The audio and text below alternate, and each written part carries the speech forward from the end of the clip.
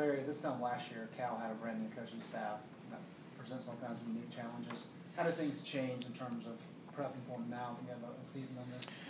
Yeah, well, you have some film to look at and actually figure out how you want to game plan it. You know, that makes it a little bit easier. I mean, they're going to make some tweaks and changes, according to their talent, but they're also, I mean, you at least have the base things. You know exactly, basically what they're going to do, and so that it's same for them. I mean, it will be better for them in this go around. Their second year in the program.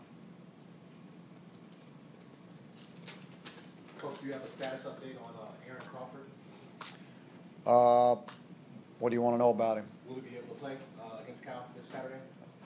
I don't talk about injuries. About Michael Carter? Just have to ask.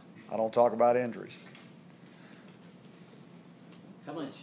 You've had a lot of time during camp to sort of prepare for knowing you're going to be shorthanded as far as with suspensions and so forth. Mm-hmm.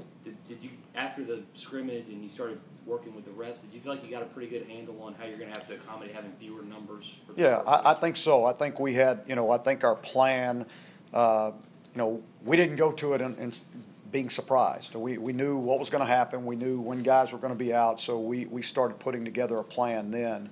And the plan, we were able to work the plan pretty well through camp. And we got out of that first scrimmage and we started adjusting those reps with guys, and I think it's been good. Now we'll see on Saturday if it was a good plan or not.